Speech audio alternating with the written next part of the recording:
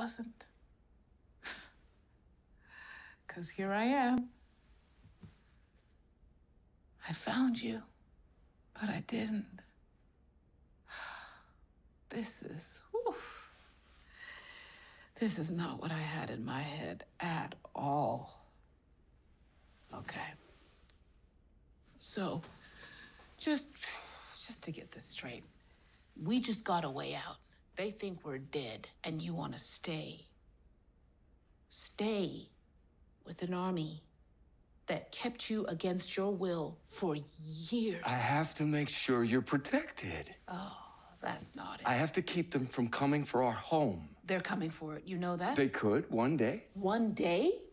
I've been looking the other way, and you said it. They kill innocent people. Isn't that what you wanted?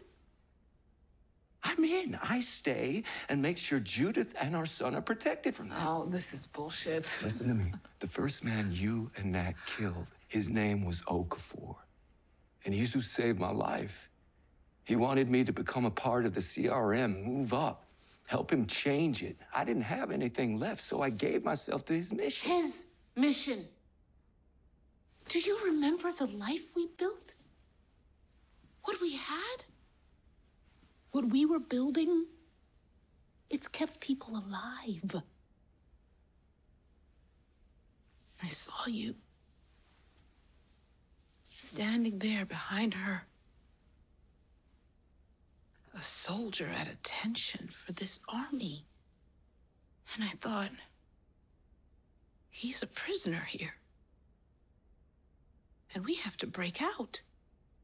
You don't choose to stay in prison. When the doors open, you leave. We've been crawling around in the dirt so long, Michonne, losing people we love. This felt like a way or a chance to stop that, not to surrender to it, to fight for everyone. That place is not your responsibility.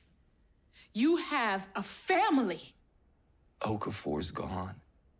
Thorne's one of them. Now I'm the only one left. So, you're trying to,